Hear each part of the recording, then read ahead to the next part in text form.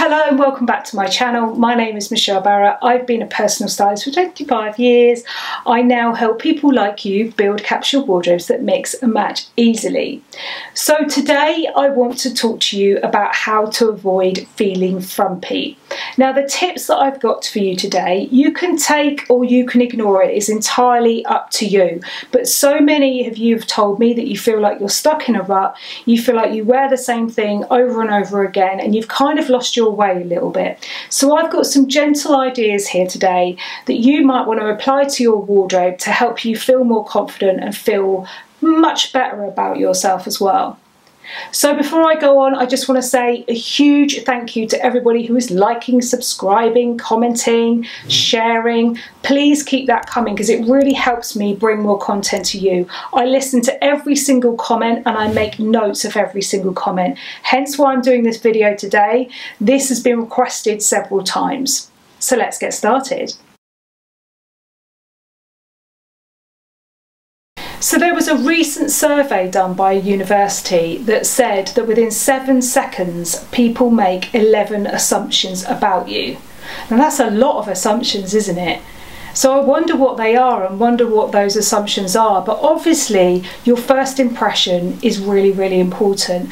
But I don't think that's the most important thing. I think the most important thing is that you feel good for yourself. It makes me really, really sad when I hear women saying that they feel invisible. They feel like people ignore them, that they're just in the background and nobody's taking any notice of them anymore. You should never feel like that at any age whatsoever. So I just want to say quickly before I go into all of my advice today, if you see someone walking down the street and you like what they're wearing, please tell them. You never know, it might make their day. Now, one of the biggest reasons that I see women coming to me for either help or I see comments on this channel and elsewhere is where people have lost their way. It is so common. If I had £1 for every time people come to me and they say that they feel like everything's not quite right anymore. You know, they used to have it together, maybe they had big corporate jobs, or, you know, they always felt very confident in their body shape and in their style. And then work commitments, family commitments, lots of things get in the way, your body changes, and then you kind of feel lost. And it's such a common occurrence, and I think it's incredibly sad. So the little tips that I've got for you today, I want you to maybe have a look at them. Also, if you haven't done it before, I know some of you have because you've been telling me, open up a Pinterest board and pin styles you like, because that should be just about what you like. Very much about us finding your happy place again, which is super important. So if you've lost your way, just have a little look at these suggestions and try and incorporate them into your wardrobe. Gently does it. It's not going to happen overnight, but just gentle changes, because it shouldn't be something massive that feels uncomfortable, where you feel like you're dressed up in a way you wouldn't ordinarily. It's a case of us finding a way for you to find your happy place again, because you just probably lost it or put it somewhere on the way. Now, one of the most common mistakes, and I've said this several times, that I see people make when they maybe have lost their way a little, and usually it's because their body's changed a little bit, and that is that they start to wear really baggy clothes. Now, the problem is with this, often you're swamping yourself in fabric and it just adds more fabric. Now, don't get me wrong, I totally understand why you do it. Totally understand why you do it. It feels comfortable, it feels like it hides those areas, but does it make you feel good? Does it? Really question whether it makes you feel good. If it does, ignore me. But if you're just doing it because it feels safe, then I really want you to think twice about that. Now, if you're going to go for anything, you know, I always think the tea dress works really well. It comes down in the V, usually comes underneath the bust and then gently skims out. Anything that skims the body rather than absolutely swamps it in baggy clothing is going to be so much better for you. Not only is it shapeless, so it kind of gears towards that laziness feel, but also it adds bulk. So there's two reasons why that oversized baggy look clothing really doesn't work. It won't, I promise you, it won't make you feel good, or the vast majority of you anyway. Now, another mistake which I see quite commonly as well is jersey, particularly jersey head to toe. So let's say, for example, t-shirts and then leggings. What jersey does is it clings to all the wrong places, and then it adds loosely and often saggy in places where you aren't so, you know, where you aren't so big maybe.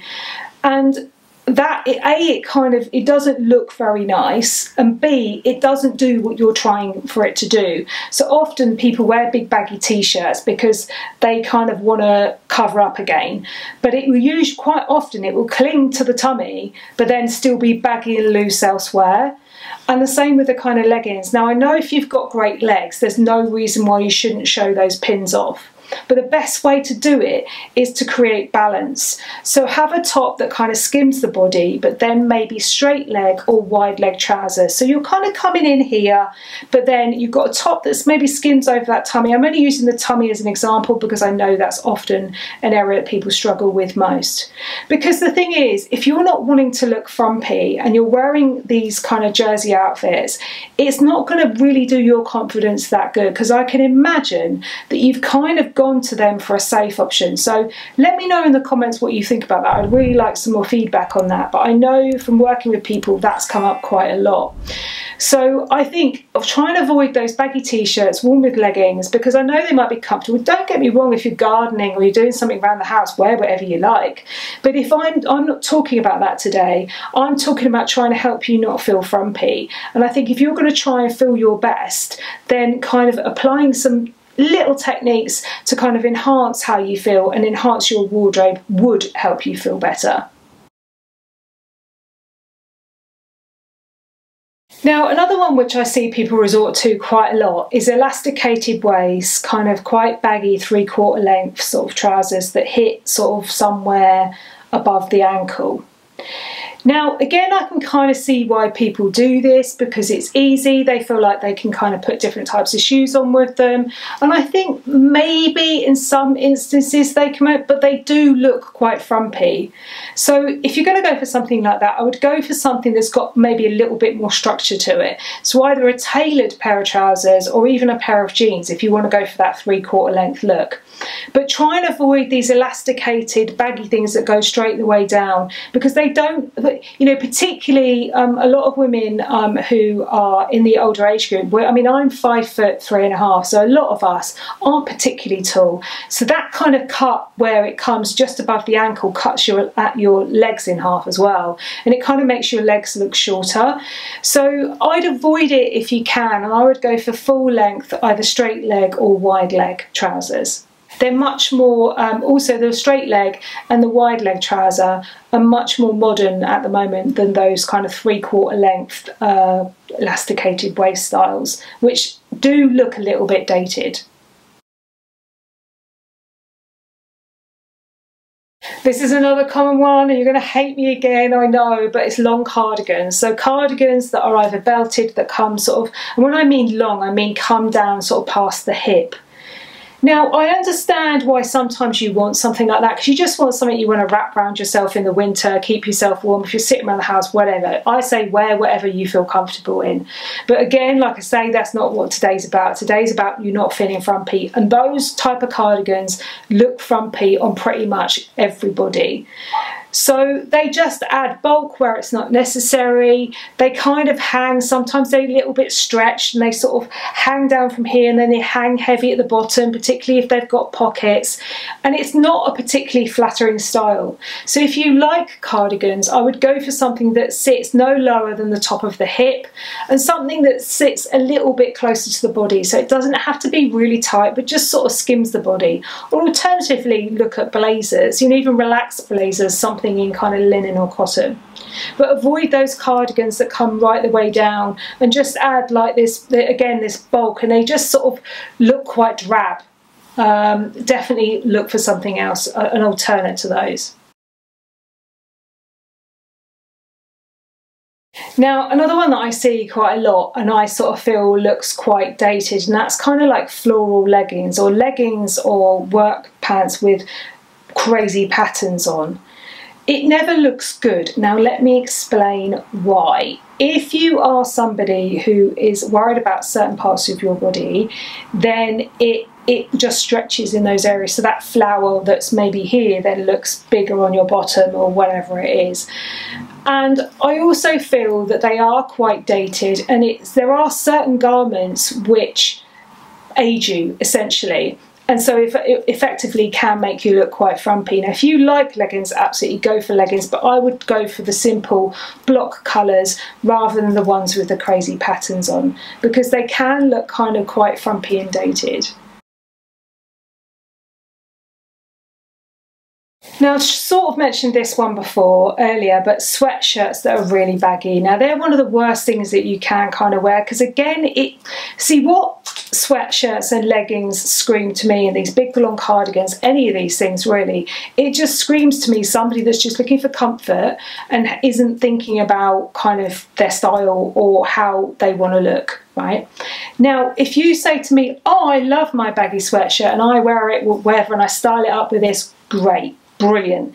It's not a hard and fast rule, but I think those baggy sweatshirts worn with maybe sloppy trousers or worn with leggings, it looks like you're trying to cover up and that you kind of given up on making an effort.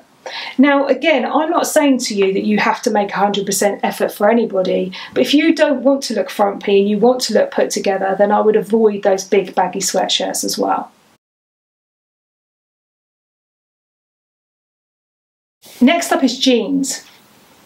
Now, with jeans, I would avoid anything with too much fuss on it. So, you know, I don't know, maybe it's got lace patches on it, or it's got embroidery on it, or it's got like some sort of patches or paint or logos or anything like that. It kind of looks really dated, which again, in turn, kind of looks quite frumpy, I think. It looks like it's something you've bought years ago. And I think part of the problem with that is if it looks like it's something you've bought years ago, then it looks like you might not have been wanting to make an effort for a while. So that's kind of where that train of thought comes from.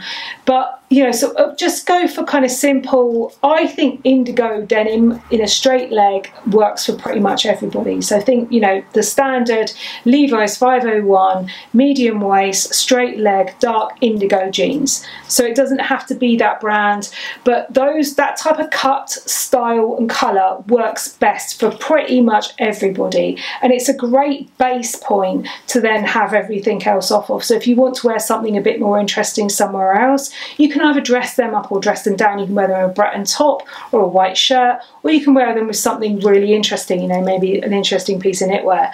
But just try and keep it quite simple, because those kind of patterns, it looks quite 80s and it looks quite dated, and so therefore it kind of might look like you haven't kind of changed your wardrobe for quite a while. Last but not least, it's t-shirts with like little embroidered flowers on and everything. Now, I don't have anything against these per se, and sometimes pre-loved or vintage they can look lovely, but they can also look quite dated because they're often sold in the shops that are aimed at an older demographic. So it kind of puts you very firmly in that demographic. Now, if it's something you like, absolutely go for it. But those kind of embroidered, maybe they've got a little bit of sequins on them or a little bit of embroidery, can look quite frumpy and can look quite dated. I would go for a simple Breton stripe or something with maybe a trimming on the neck, a V-neck or something really simple. So I hope you found that helpful. Please like, subscribe, tell your friends, let me know in the comments what else you'd like to see. Also, let me know what you think about everything I've said today. You know, if there's something you don't agree with, I absolutely, you know, always welcome any type of feedback about the content I know, because I know some of you will be watching this, you'll go, but I love that. If you do, go for it, but let me know. Also, let me know how helpful you found this. Let me know what else you'd like to see. I am going to do a video on Pinterest and how to create a Pinterest board, because I know a few of you have said to me that you would find that really helpful, because I often say open Pinterest boards to get inspiration.